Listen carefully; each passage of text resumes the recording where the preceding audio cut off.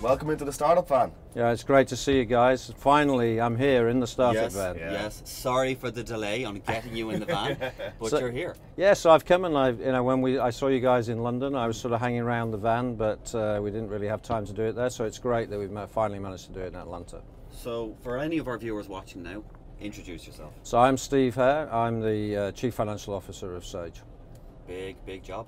It's a big job. Yeah, there's quite a bit going on in Sage. You know, it's an exciting time. You know, we're out there doing these types of events. So this is like the 7th event that we've had. You guys have, I think, gone to most of those events.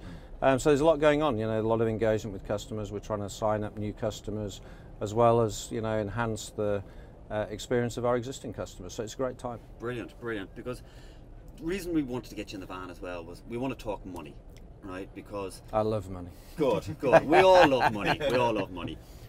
Most of the startups that we interview and we come across, they love what they do, right? They've come up with a really good idea, but they don't have an accountant head on them, right? And they always have cash flow issues, and they also forget to invoice people because they're so busy in what they're doing. Let's just have a discussion around that. Yeah, it's a great point, and I think actually products like Sage Live are actually designed to resolve things like this. I always use the example of the plumber. You know, I have a plumber comes around to my house, he does some work for me, and he goes off. He's a busy guy. Yeah. It takes a few weeks before he gets around to sending me an invoice, and then sometimes I forget to pay him. So from the time he's done his work, sometimes it can be 4, 5, 6 weeks before he gets paid. With the latest accounting applications, that can take place in the moment. That guy who's doing work for you can issue that invoice from his phone. You can accept it there and then, and you can press a button and pay him. So instead of all that cash flow being outstanding, it can happen in the moment. There's plenty of examples of successful businesses that have grown really quickly, but because they haven't kept an eye on cash, they go bust, right? You don't go bust for any other reason than you run out of money, right? Cash is really king when you're running a small business. I have a little phrase I use internally. A sale is a gift until the cash is received. There's no point in recording all these sales in your books if you're not actually getting the cash from them, because that's what you need to run your business. It's so true. It is. It's funny. You hear startups kind of saying sometimes, connecting with your customers is the most important thing, and social is the most important thing, and they go on to it. But nothing is more important than money, because you're going to fail unless you. And we have a policy of we pay our suppliers on time, but as a small business, often sometimes you can win these big contracts. You're working with big businesses, and then suddenly you find that you're not getting paid for 60, 90 days. But you've paid all your wages out. You've paid you've paid for your raw materials. It's like you guys traveling around. You have to pay for your petrol, you have to run the van, all these sort of things.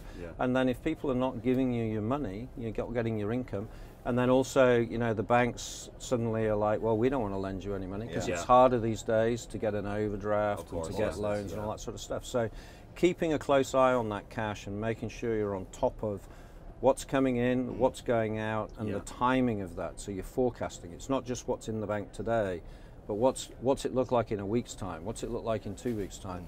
Because otherwise you get unexpected, you hit the wall and suddenly there's no money to pay the suppliers.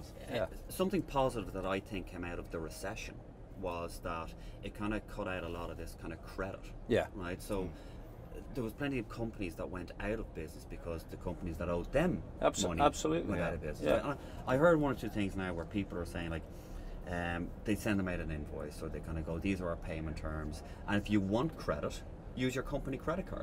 That way you're getting your 30 days on your card, but I'm getting paid on time. Exactly. And I think more and more what you want is this, as I say, in the moment. So back to my plumber example, that plumber's in your house, you've agreed you're going to pay him £150, and so you do it there and then. You transfer it either as a bank transfer, or he takes credit card payment from you, or you use something like Apple Pay or PayPal or whatever. But let's get the transaction done in the moment, so that as the business person, I'm up to date.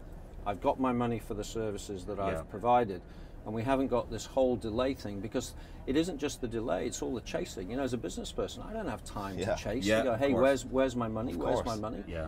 How much easier is it if it just all happens in the moment? Does there really, sorry, were you going to say something? Yeah, just a quick one. Could we get a piece of advice, just come into my head there? We interviewed a startup with the very first event we ever did with Sage nearly a year ago, and they've just got £1 million in funding. and it was a social media company, but the founders were quite young. Yeah. And we were quite shocked to see 7 months later we went to check in like we do with every single startup, and they had gone bust. Yeah. And so what advice would you give to a young founder, because a lot of them watching that have just got funding, and chunky funding, with a couple of £100,000 or over £1 million? What advice would you give a young person? You have to be, it doesn't matter whether you're a startup or whether you're a large company. You need to be really thoughtful about where are you putting your funds, and what is it that's going to drive in terms of a return. Keep your fixed costs low, right? The last thing you want as a startup is a big office, lots of staff on high salaries, because then you've got that fixed overhead base which is just eating into your funding. Actually, what you want to do with that funding is use it to fund specific projects or specific things, specific campaigns that you know will then drive some sort of return, right? Because you can burn through, I mean, £1 million to a young person sounds like a huge amount of money. You start hiring staff and taking a big office and all this sort of stuff, you get through £1 million really quickly, of course, and not necessarily show a great return for it, right? So it's all about that return on invested capital. If I'm going to put £50,000 into something, what am I going to get for it? Yeah. I also think another one that's really important, and a lot of startups and even companies should do this, I'm sure a lot of them are, but just because there's money in your account doesn't mean it's yours. No, right? Exactly. And this is where the second bank account comes in. This has been driven into me since I've been grown up. The whole time my dad started up his own business, and he's given myself and Graham huge advice when it comes to monies.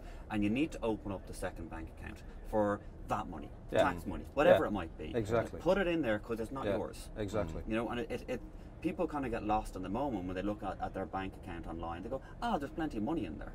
But it's not theirs. Yeah, exactly. Yeah, exactly. If you've got things like tax, etc., you absolutely should set money aside for that. But also, as I say, I can't emphasize enough, really understand what your running costs are. Yeah. What are those committed costs that are going out the door every week, every month, which you can't really vary? I mean, obviously you can get rid of staff, you can reduce the fixed costs, but understand what that run rate is, and then make sure that you're using your additional investment, that variable money, to get that return to help you build your business. Because you know the kind of thing with a growing business is typically if you're growing fast and you're not managing that cash equilibrium, you consume cash because you spend it before you get it back from your customers, and that's exactly how small businesses go bust, because they don't anticipate what that cash burn's going to look like. You hear startups now talking a lot about the cash route to break even. So how far away am I from that time when actually I can break even on a run rate basis? Because whilst I'm burning through cash every month, I'm always vulnerable that maybe those sales won't come in as quickly as I thought. Maybe I won't sign up as many customers as quickly as I thought I was going to.